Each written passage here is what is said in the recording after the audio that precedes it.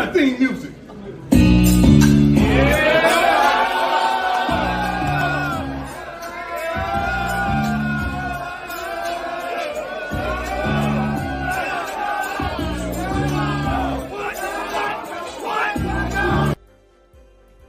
Hey, welcome to Dobie Talk. This is Mark Tamayo from Nemesis Kennels, and it's my pleasure to have on Robert Vasquez, and he will be talking about his dog, Dutchess. So thank you so much, Robert, for joining us, and here is Robert. Hey, what's up, Robert? Hey, how's it going, man?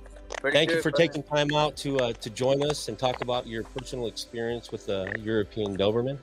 And, you know, talk about a little bit about your history, and then tell us about, you know, why you chose the Doberman breed. Okay. All right. Cool. Cool. So the first question, you know, for us is, and again, you know, I want people to know that, you know, with, that you did serve in the Marines, correct? That's right. I did. I served, from 2002 to 06. 2002 to 06. What age did you go in? Did you enlist? You enlisted, right? Yeah, I was 18, and I believe back in it was in 02 when the Twin Towers hit in New York, and I was in welding class at the time when I saw that on TV, and that year I enlisted into the Marine Corps, and I believe we invaded in 03, and in 04 I did a tour in Iraq. So yeah. Wow. That's awesome, man. You know, and again, you know, thank you for your service. Thank you for your, you know, your dedication to that. Thank you for, you know, protecting our livelihood over here. You know, again, you know, we have a lot of military background in our family and police personnel. So I'm always, you know, grateful for that. You know, so again, thank you for your service, Robert. Absolutely, Mark. Thank you. I wanted to ask you, with your military background, you know, you have a lot of discipline, a lot of structure surrounding the military. You know, when you got into the Doberman breed, right?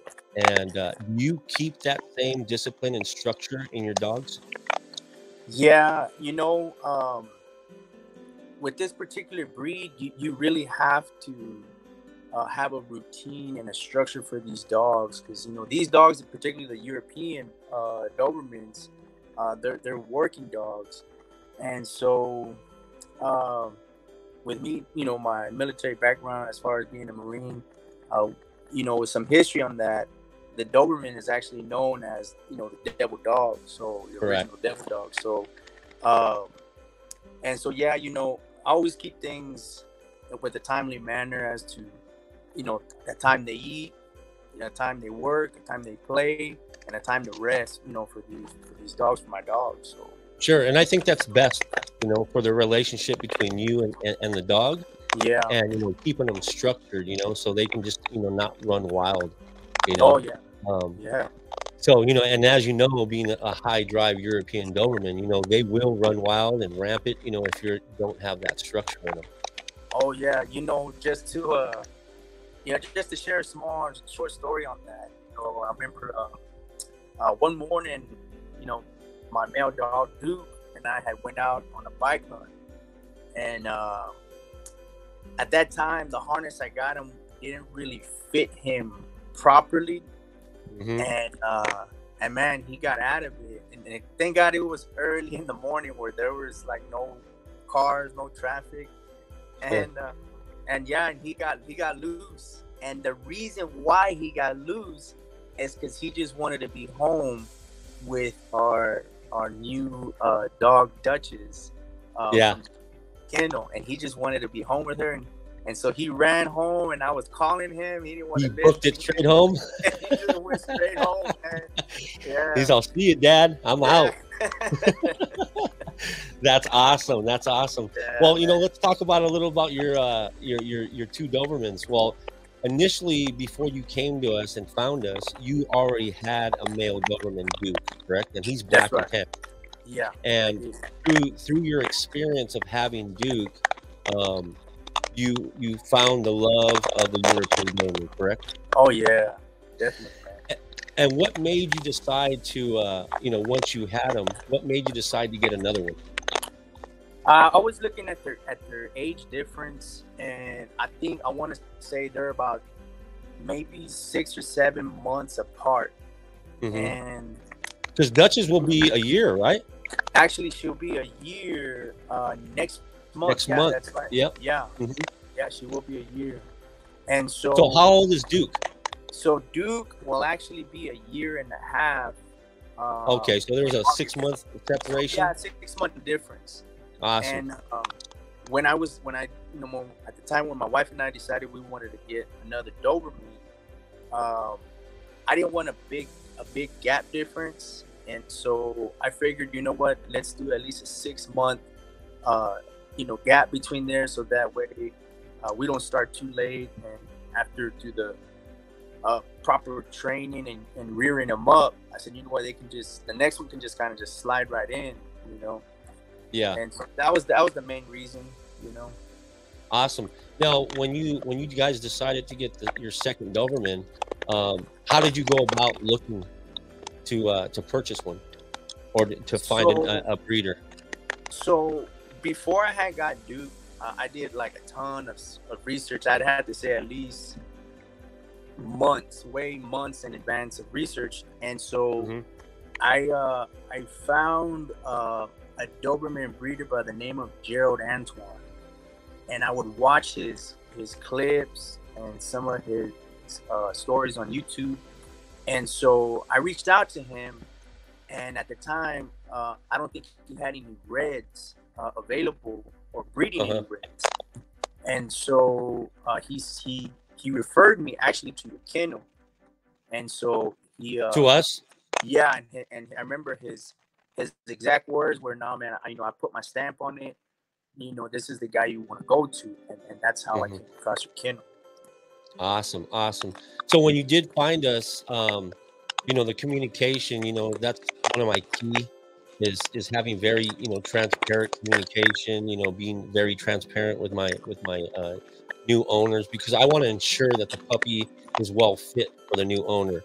How did the, you know, the communication? How did all that go with us when you came to realize that you wanted to get the new Doberman, and then you started, you know, reaching out to us?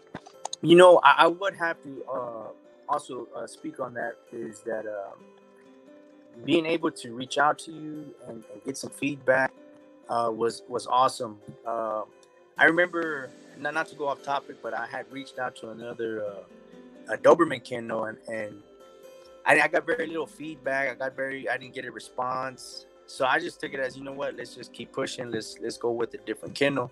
And I do greatly appreciate and also admire that about how you're able to you know, get back to the customer, or, you know, somebody that's interested in buying one of your puppies from your litter. And so the communication with you was always smooth and able to get in contact with you. Sure. And, you know, and I think that's what we pride our kennels on, is making sure that the client, the new owner, is very comfortable and secure, because, you know, as you know, we can speak about this a lot. You know, there's a lot of people out there doing it because of the wrong reasons, right? And, you know, we want to do it for the right reasons. We want to promote, you know, the breed. You know, we want to, you know, make sure that we supply, you know, superior service to our clients and to our new owners, and especially always hold the dog number one, right? Definitely. So that's why, you know, I'm so transparent, sharing videos, you know, pictures.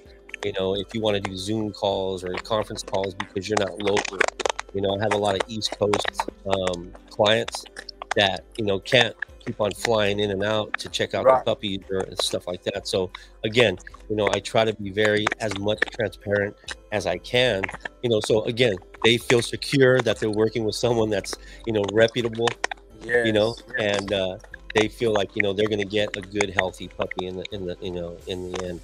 So that's awesome. So, you know, I appreciate that. and I always appreciate, Gerald always, speaking for us because, again, he pretty much got me in this game. And, if you've seen our last podcast, we talked about, building the ultimate stud. So Yeah. he's always, tutoring me and what I need to do to, step up my game and, take it to the next level if I want to get into the stud service or whatever, Right. any questions I have, we have a good network of people that's always trying to lift up each other and making sure that the dog is always number one. Right. Definitely. So do you recommend this type of dog to anyone that's maybe looking? Because a lot of people are very visual and they look on Instagram, they look on Facebook, they see all these dogs doing a lot of good things, and they reach out to people, to breeders, and they say, hey, I'm deciding to get one of these dogs. Do you think a new owner, without having any experience, is capable of having a dog like this? I would have to say it depends on the owner's lifestyle and their habits, on their on the routine as far as like the weekends or even during the day, what type of lifestyle they live in. And when I say lifestyle, like an active lifestyle, whether you're biking, running, an outdoors person, or if you're just too tied up in work, or if you're just just wanting to be at the party scene, then no, sure, this dog is not for everyone. Yeah, again, this is not a backyard dog. You can't just put them in the backyard and let them go crazy. You got, like you said, you have to have that structure and discipline, and you got to be very active. So that's one of our questions on our questionnaire. What type of lifestyle do you have? Are you very active? Because these dogs are going to make you go out and do things, right? Oh yeah, definitely. So since you had Duke and now that you have Dutchess, how has Dutchess acclimated to your lifestyle, and especially with Duke and your family? When we first got Dutchess and she came home, Duke was just amazing with her, very gentle, and welcomed her home, and also even protective of her as well. Mm-hmm. Oh, really? Yeah, definitely, man. And she warmed up. It didn't take her long. I mean, within that first night, she was already warmed up to him, to me. And one thing I have to say about Dutchess is that she's a live wire. Like, compared to Duke, she is that's right there. That's my my firecracker right there. So yes. It didn't take long for her to really warm up and get settled in at the house. And just to even kind of touch on a little bit about it, I travel quite a bit for work, and her and Duke are tight. And so when we left, my wife even told me, she said that Dutchess had not been the same since we left, that she just didn't really want to eat. She was kind of whimpering, and she was just looking for Duke. And I was like, wow, man. I said, I feel really bad, because mm-hmm. I don't want to separate them, because we're a team, we're a family, and we're a pack, and we go just about everywhere together. Even sometimes if I am traveling, everybody's coming. Nice. But yeah, it didn't take long for her to really warm up. And one thing I noticed about her is that she's a very confident dog. Even as a small puppy, when we brought her home, she was already jumping off the sofa, and problem solving and how to get in and out of the house, and very highly intelligent dog. So she warmed up and fit right in. It didn't take long for her to fit into the house. Nice. Now, raising one dog to now raising two. Yeah. How is that going? So, when I first got one, it was not that bad, But when they're together, when we got a second one, we thought, we'll get one. He needs a mate. He needs somebody to be with him, right? Sure, playmate. And so a playmate. So when we got her, sometimes, man, they can be a handful. Sure. And when I mean a handful is if they haven't been properly like exercised, they can be a bit destructive. And when I mean destructive, meaning they can get into stuff, and you really have to stimulate these dogs, and you have to exercise them, work them, and just for them not to be so anxious, or you know what I mean. So sure. These dogs they require a lot of attention, and they're what they're known as Velcro dogs. They really want to be with you everywhere you go. I always use codependency, just like humans.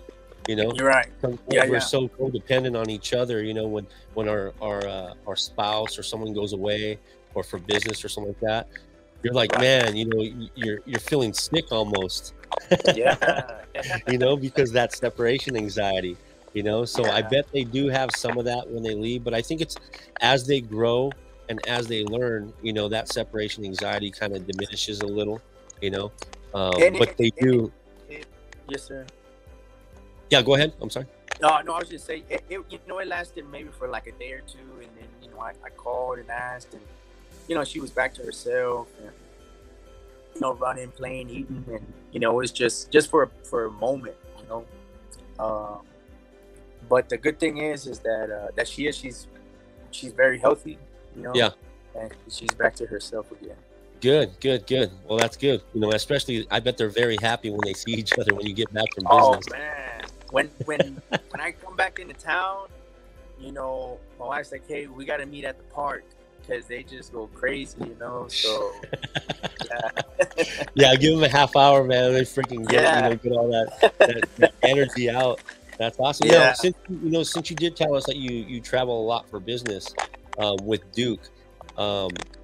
Now, how is that road companionship?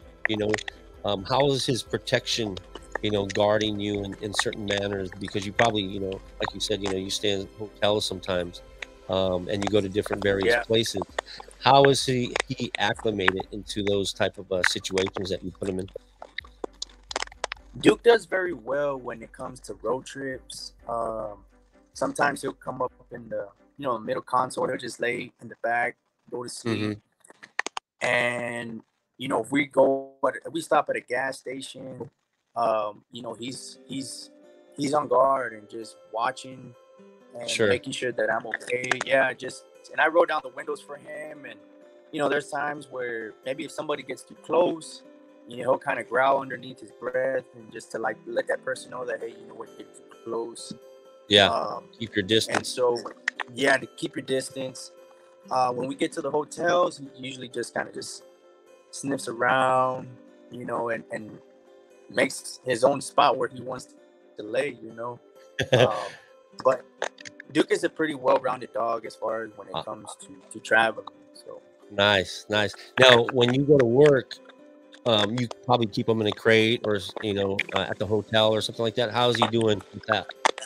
There's times where I do leave him in his kennel, not really a crate, but just like an octagon cage kennel. Oh, like a playpen almost. It's almost like a playpen, pretty much. And our morning routine is, we go out, he does his business, and he comes in, he has breakfast, and I just leave, water and a little bit of food for him still in his kennel, in his bed, some toys and stuff that he can maybe play or chew on. The TV and the lights are on, or depending where I'm at, I may just even take him with me. There've been occasions where I take him with me to work. Nice. And some of my coworkers, if I don't bring him, they're like, "Hey man, where's Duke at?" Where's Duke? He didn't feel like coming to work today, Yeah. He does good. I come back, or if there's times where I can check on him, during my lunch break, I'll shoot through the hotel and see how he's doing, take him out, and most of the times, he's either laid out asleep or just waiting for me, you know. But Sure, sure. he does good in the hotels. Awesome. And, you know, and that comes with, you know, socialization, early socialization, which you probably already, you know, imprinted on him, you know, doing some obedience training, you know, Yeah, some maybe some protection training that you know, you kind of hone that. I know, you know, seeing by your Instagram and following you, you know, especially with Dutchess, I see that you're putting in the work. And that's what we always try to promote, you know, to right. make sure that our owners are putting in the work because, you know, you know, man, I'm gonna be what is it called? Repeating myself and a broken record. But I always say, man, you gonna get what you put in. You know, you Exactly. can't expect a dog to do all these things if you don't put the work in, right? Um, Exactly. so you need to put that work in, and then you'll see the results in the back end. So you know, again, you know, props to you, props to all the owners that are putting in the work with their dogs because they're gonna see the results, right? And you know, Mark, like there's not a time where if if I take him to the park or just even out in the store somewhere that I don't get compliments on how well behaved he is. But Nice. the people don't understand. Maybe some people may not understand the time and the work that was put in so that he can be well behaved out in public, and be able to be well behaved and mannered. You know, Yeah, but it is definitely also time and work to get yeah, them dogs to be able to be obedient. sure. You know, and as you know, I have a few dogs in my, you know, in my, you know, my camp, you know, my kennels, and you know, people come over and they say, "How do you control all these dogs at once?" And I always tell them, "You got to control them individually, and Yes. once you train them individually, then you can actually control them as a group because each dog has already been trained and structured in their own way, right?" Right. Right. So when you do that and take time for each individual dog, you know, and you're starting to know this by raising multiple Dobermans, you got to structure them maybe a little differently. But when that structure is in there, they know the basic commands. They know what you're actually wanting in them, and they're gonna mind. You know, they're gonna follow you know what you're as you're leading them, right? Exactly. So that's awesome, bro. There's another question that I wanted to ask you. Now, from the travel companion, you know, is there any advice that you know, like feeding, anything that you feed them, that you've seen different in their structure, that you can recommend to our viewers? As to the question, like the type of dog food, is that Yeah, what type you're of dog food. Do you have them on raw? Do you have them on kibble? You know, when you're traveling, does he only eat, you know, a certain amount of kibble, or does he eat raw? Because I know it's really hard to have raw diet, especially right? when you're traveling or if they're at training or things like that. Because some trainers won't, you know, specifically, you Yeah. know, do each person's client's dog specifically. So, you know, just a little about what you feed, you know, Dutches and Duke. So we feed Duke and Dutchess a nut which is a dry kibble. Sure. But we also throw in um, some chicken broth. Sometimes Nice. my wife, she may do homemade chicken and chicken broth and throw it in the Mhm. in the food as well. Sure. Um, and we also throw a little bit of dry raw food in there as well. Um, with Duke, he can be kind of picky on Uh-huh. what he eats. Uh, Duchess, on the other hand, she has no issues. Thank God that she has no issues when it comes to feeding. You know, Yeah. uh, but we try to keep it the same, and also it's just add some moisture to their kibble, and Yeah. uh, and things of that sort. So Yeah, and the reason why I brought it up because especially when you're traveling and you're feeding these dogs, sometimes, you know, you don't have time to maybe go buy a bag of this, go buy a bag of that, you know, and right. you're feeding them, you know, maybe I mean, I never recommend like table scraps and things like that, but Oh these yeah, dogs no. tend to have loose stools when you introduce new foods to them too fast, Right, right? right. So sometimes you have to incorporate both foods together for like a week if you're going to change one brand to the other, you know, for Yeah. them, for their digestive system in their stomach to actually, you know, get acclimated to it. And then once they move over, you know, probably about a week doing that, then you can actually move over to the new brand.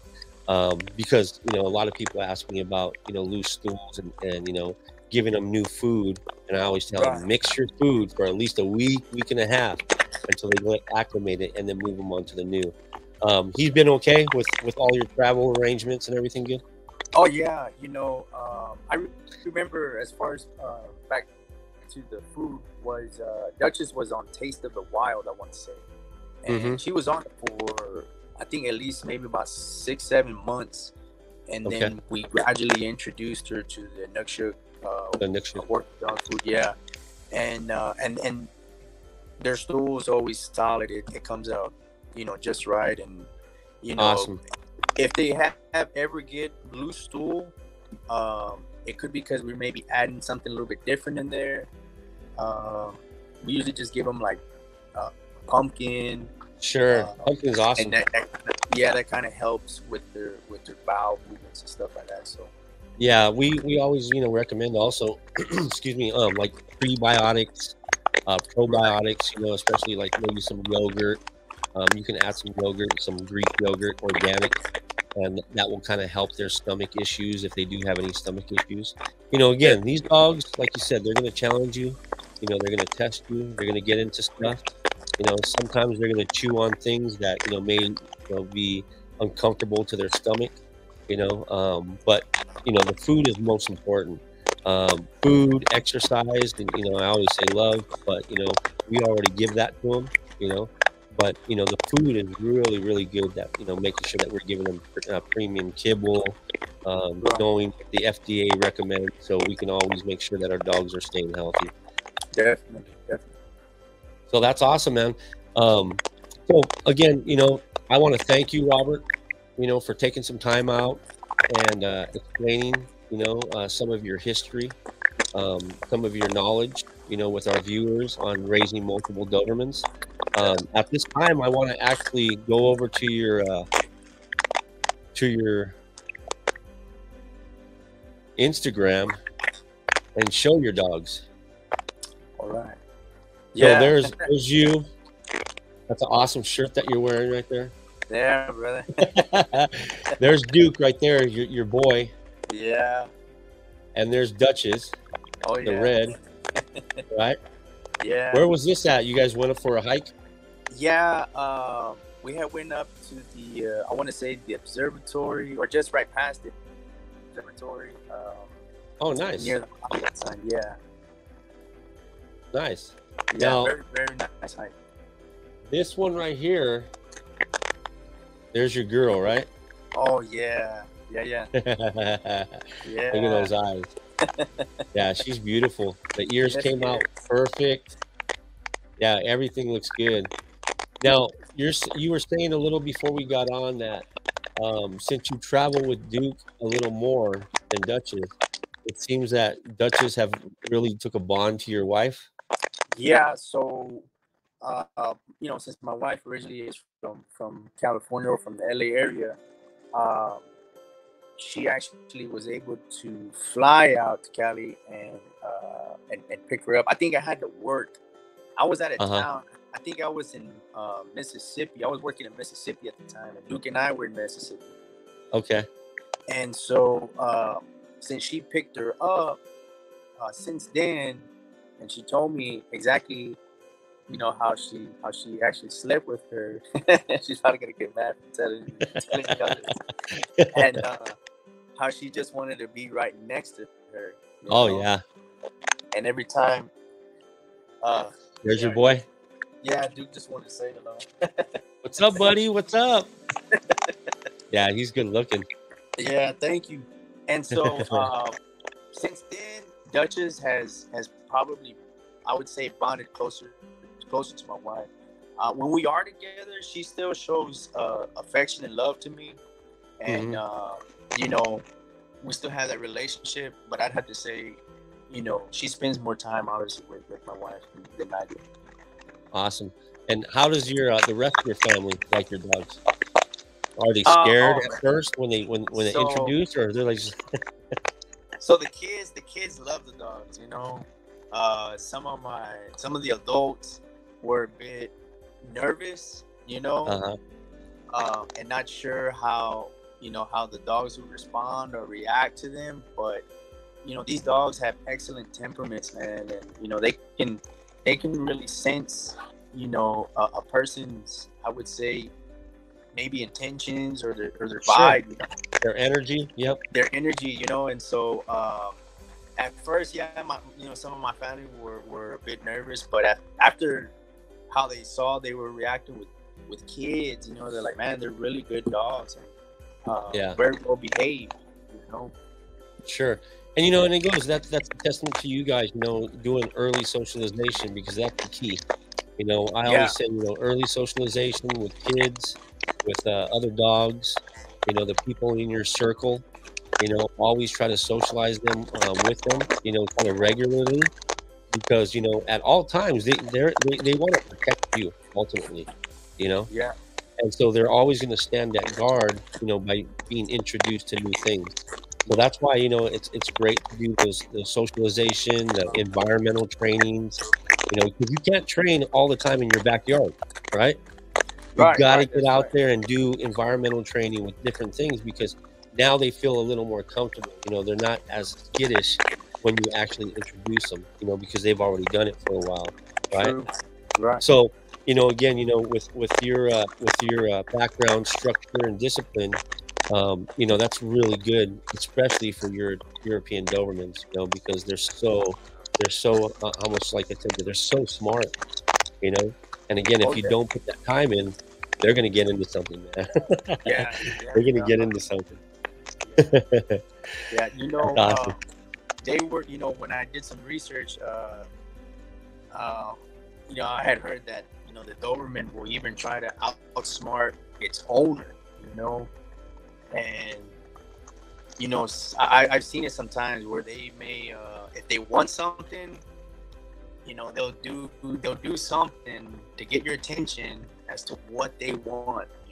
Yeah, And they have their ways. They're very very intelligent dogs. sure, sure. But that goes again, but they're so loving, man, and a lot of people don't see that because they don't own them, or Right. they've got a stigma from it, from watching television or watching other Oh things. So they have a stigma. But again, once someone close to them has a Doberman, they totally see that really what a Doberman's all about. you It's know all about the love, the bond, and then again, they're ultimately going to protect you, with all their beings. and you know something, Mark? That's particularly like why I chose the Doberman, because they know when to turn on and they know when to turn off. Yep. When it's time to work, and when it's time to play, and then when it's time to just relax and just lounge with you, and just and then just be a dog. But Sure. that's what I really admire about the Doberman. Um, they have a unique um, trait to them than Sure. than most other dogs, or working dogs at that, for that matter. Yeah. Yeah, exactly, man. Because when I grew up, my mom had American Dobermans, Okay. and my dad was in the military. He was in Vietnam, and when Wow. he got back, he started introducing himself back into the family, and he was like almost play fighting with my mom, and that dog, man, attacked my dad, and I Wow. was I was 3 years old, and ever since my dad didn't like Dobermans, man, he was like, "Get rid of that dog," And it was so funny and ironic when we moved from where we were staying with my grandmother when he was enlisted. We Right. moved to Glendora. We happened to get into a house where our neighbor had this humongous red Doberman, and his name was Brutus. And Man. my dad was like, "Man, I can't get away from these dogs." But when our neighbor Don used to take him out, and my dad was kind of like, held off, by knowing him, he started learning about the breed. He goes, "Man, that's a nice dog, you know, very cool, very good temperament," you know? So he started Yeah, falling in love with them, you know, little by little, but yeah, it was so funny back in the day that that happened, and I remember that story. But yeah, and that's why we love them, right? yeah, definitely, man. So Definitely. so the last thing I wanna ask you, Robert, is, do you have any advice, for people when looking for a puppy or an actual breeder, what your recommendation is? I mean, I know it's about research and things like that, but any other thing that you, may recommend to our viewers to actually when, you know, as new owners? I would have to say, you know, I'm nobody to not to deny somebody wanting a dog, but get a dog that's gonna fit your lifestyle. And if you do decide to get a Doberman, just make sure that some of the things that I had looked for, particularly, were first and foremost was their health. You know, them coming from a good, healthy parents or stud or dam, Yeah, and another one was the drive. Um, you know, I wanted a dog that was going to be also full of energy and ready to work, you know, but also with a good temperament that's going to be good with kids, also with other dogs. yeah, And again, knowing when to work, and when to stand by, you know. sure, Uh, sure. so I would have to make those the three key points: is to look into their health, get their health tested, Yeah, their temperament, and their drive. I'd definitely have to say those three, and that the breed fits your lifestyle. You know, sure, sure. Because again, not these dogs, you know, again, these dogs are not for everyone, right? right, correct. So, you know, we wanna make sure, ensure that our viewers understand that, you know, don't go off of what everyone else is doing. Make sure it fits you, you know? Yeah, definitely. And here Yeah, at Nemesis Kennels, we always try to match up the right, you know, temperament, the right, you know, drive for each individual, because sometimes even though they have experience with other dogs that do have some drive, you know, these dogs may have that extra drive that they're just not used to, right. Yeah, I would, right? I would definitely agree with that. And, we you know, again, we wanna ensure that, you know, we promote that, you know, it you know, we don't care about the sale, you know, it is our business, but, you know, we ultimately want to make sure that you're happy, you know, the dog is healthy, making sure that it's in a good environment, that you guys are well bonded, and, you guys are enjoying each other, you know, Yeah, ultimately. absolutely, Mark. And man, I just like to say, man, your kennel, your dogs, your pups, man, they've all been amazing, amazing dogs and puppies. Thank you, thank you.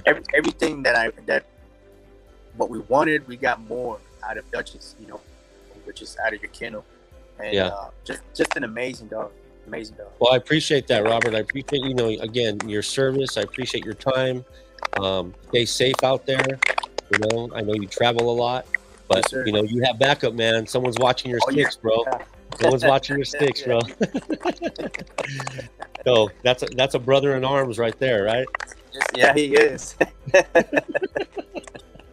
Man, Well, again, Robert, thank you so much for taking your time out, man. You stay safe out there in Arizona, and all we'll right. talk soon. Thank you, Mark. Thank you for having me, man. Thank you, my brother.